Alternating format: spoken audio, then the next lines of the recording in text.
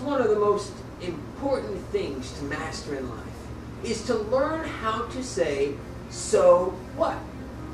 With life's endless problems and injustices, we all need to learn how to just say, so what?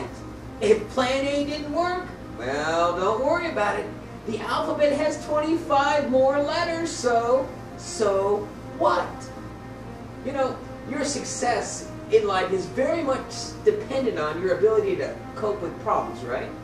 To focus on the positive instead of the negative. Now, to do this, we need to learn to keep things in their proper perspectives.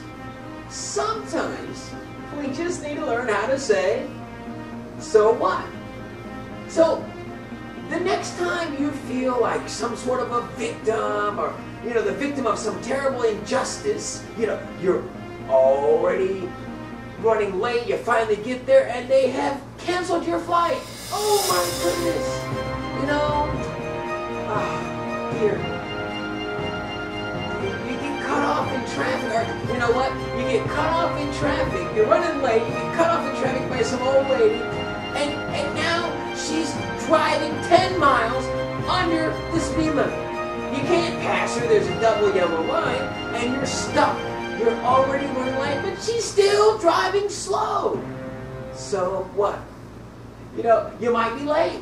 Uh-oh, so what? But what if you're late? You might blow your appointment. So what?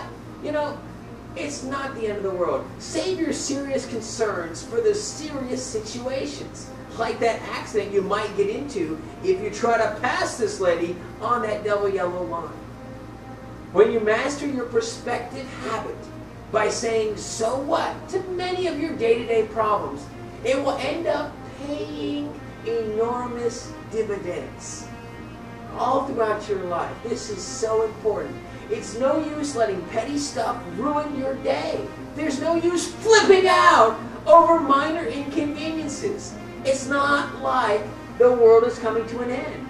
Remember, that's only going to happen once. And, well, I have news for you. You're not going to be around to remember it happening anyway. So do yourself a favor.